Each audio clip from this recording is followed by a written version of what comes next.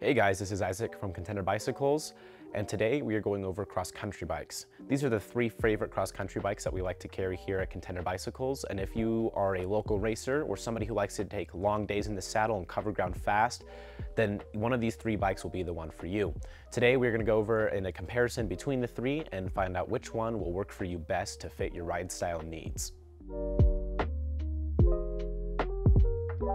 So the three bikes we have here today is the Scott Spark RC, Orbea's OEs, and this is the Santa Cruz Blur.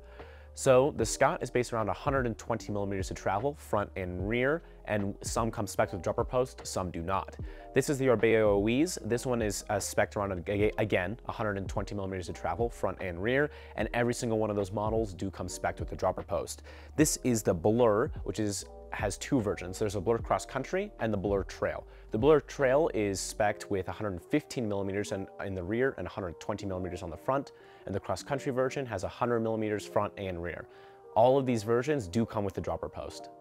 This is the Scott Spark RC. The Scott Spark RC is Scott's dedicated cross-country racing bike. It is ridden by none other than Nino Schurter, Kate Corney, and the rest of the Scott SRAM mountain bike race team. You might have seen it at many World Cups if you like to follow racing, and it has plenty of wins underneath its belt. Scott Spark RC is a very clean looking bike. It's perfect for anybody who wants a bike that looks very good aesthetically. It wires its cables through the headset to get rid of some of those cables with the lockout on the dropper post, if it does have them with a dropper post. And then the rear shock on this one is hidden inside of the frame. Being inside the frame, it kind of gives it the look of a hardtail. It makes for some very clean looking frame lines. This is the Orbea OEs. The Orbea OEs is also Orbea's dedicated cross-country racing bike, and it is centered around 120 front and rear, just like we talked about, so same as the Scott. The Orbea OEs also has fully internalized cabling through the headset to give it a kind of a cleaner look, but its shock is external. The only bike here today with an internal rear shock is the Scott. The external rear shock on this one, while to some people may not look as good, does mean it's a little bit faster to pull off and a little bit easier to service for that reason. This is the Santa Cruz Blur. This version right here is the Blur TR, so it has 120 in the fork, 115 in the rear. We will be talking a lot about the Blur Cross Country though. A lot of our viewers are from Utah, so you guys might recognize this bike quite a lot. It is raced by Utah's own Keegan Swenson, so it is a fairly popular bike around here, as Keegan Swenson's a pretty big rider for anybody who likes to follow racing in Utah. The Blur itself, you might notice, has its cabling done through the frame and not through the headset, and it has no internal rear shock, and overall has much less proprietary parts on it. That is the purpose of the Blur. The Blur itself is meant to be a very simple, straightforward cross-country bike. There are a couple of different component packages between these three bikes. The base model of the Scott being the Spark RC Comp. Scott RC Comp has a 32 fork, alloy wheels, alloy bar, and SRAM NX drivetrain.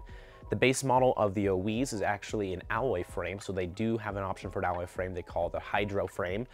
That version uses Shimano drivetrain, alloy wheels, alloy frame, and alloy bar, but it still does have a dropper post. The Scott one does not. The base model of the Blur is a full carbon frame, and that is the Blur R Kit. The Blur R Kit has alloy wheels, it has SRAM NX drivetrain, still has a dropper post made by SDG, and an alloy bar.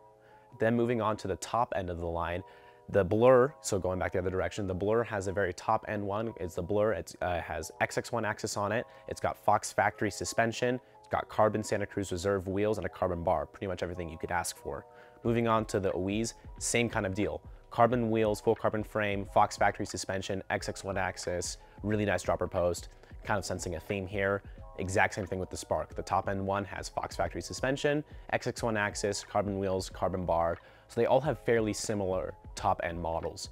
The difference is kind of in between those price points. With the Scott one, you will be paying a little bit more. The top end model is a little bit more expensive than the OEs or the Blur, but that comes from the wheel set. The top end Scott one has a Silverton SL wheel set, which is one of the lightest wheel sets you can get on any cross-country bikes, and also one of the most aggressive and fast handling.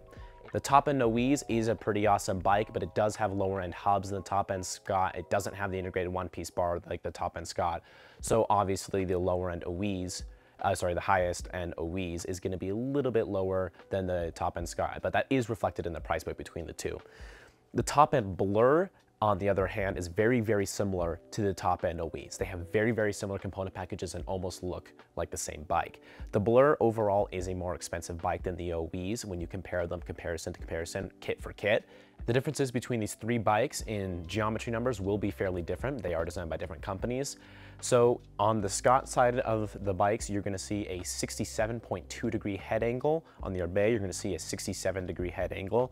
And on the Blur Cross Country, you're gonna see a 68.3 degree head angle. These will affect how the bike rides. The Blur is gonna be the most maneuverable and the most snappy, but it won't be as stable at high speeds. The Orbea is gonna be very stable at high speeds, but it's not gonna be quite as snappy at lower speeds. And the Scott is gonna be fairly close to the Orbea in snappiness because its head angle is not quite that much different, but it is a little bit steeper, so it might handle a little bit better than the Orbea at lower speeds. Between these, you will also find reach is a great number to look at how bikes compare. The reach on a medium Blur Cross Country and a medium Oise is the exact same at 450 millimeters, while the reach on the Spark is actually a little bit shorter, surprisingly, at 441 millimeters in a size medium. Between these bikes, you also see some differences in frame weight.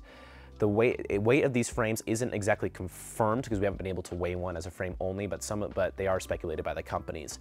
The Blur and the CC carbon version size medium should be around 19-ish hundred grams, depending on which version you get and which size. The Oise is going to be around 1,740 grams, while the Spark is going to be around 1,870 grams.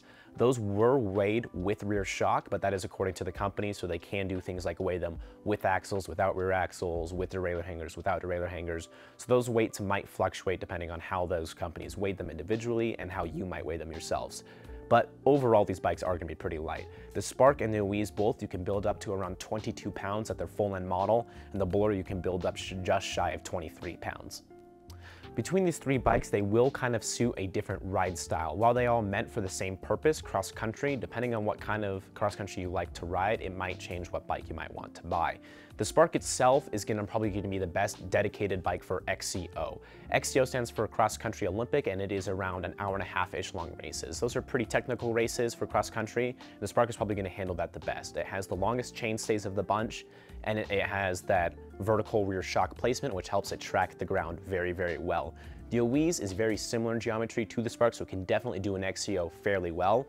But with a little bit shorter chainstays and a little bit of a longer reach, it might be a little bit more suited to endurance stuff. So while it can handle XCO perfectly fine, this would also be a great marathon bike or a great bike for stage races. Both of these bikes are gonna be great for racing, and they're both gonna be excellent climbers and great for an all-day bike. The Blur itself, the Blur Cross Country, is going to be better for smoother race courses as opposed to these two. With the more kind of traditional numbers you see on the Blur Cross Country, it will suit a smoother race course a little bit better because it's going to be a little bit more maneuverable, and it doesn't need that extra reach and slackness on a smoother race course where it actually might be held back like these bikes would. On a more technical course, the Spark might do better than the Blur Cross Country due to that, but on a smoother race course, the Blur XC will definitely do super well. The Blur Trail, however, when you boost it to 120 millimeters of travel, it does lift up the bottom bracket and the top end a little bit, and it slackens it out. And that Blur Trail is gonna be great as a kind of an all-around bike. If you're somebody who likes to race cross-country on the side, but still likes to do lots of all-around riding, the Blur Trail might be a great option for you because it kind of suits an all-around rider a little bit more while still being able to perfectly fine to race cross-country. So those are gonna be kind of differences between all of these three bikes. The Blur Cross Country itself is actually going to be an excellent long distance bike if you like to do trails like White Rim, Kokopelli, or anything like that where you're going to have a decent bit of time underneath your belt.